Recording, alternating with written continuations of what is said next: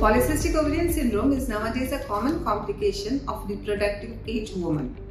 Here, there is a preponderance or overproduction of the male hormones rather than the female hormones, which can cause changes in the appearance of the female, disturbance in her menstrual cycle, as well as problems in her fertility.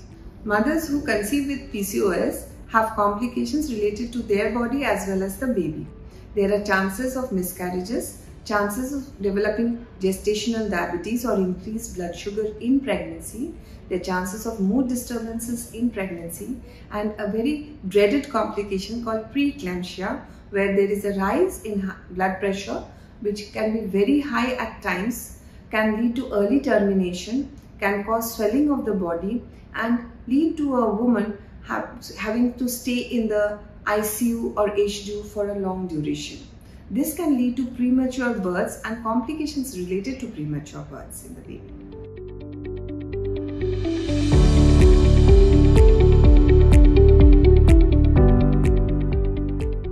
In polycystic ovary, the woman requires regular monitoring and talking to her doctor.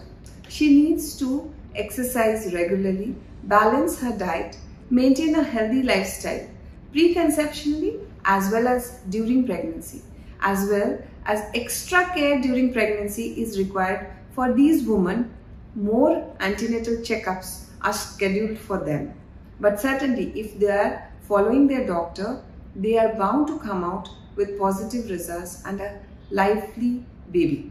Last but not the least, when a couple conceives, one thing should always be at the back of the mind, that for the mother, the tender loving care and good mental health is a priority and should always be taken care of.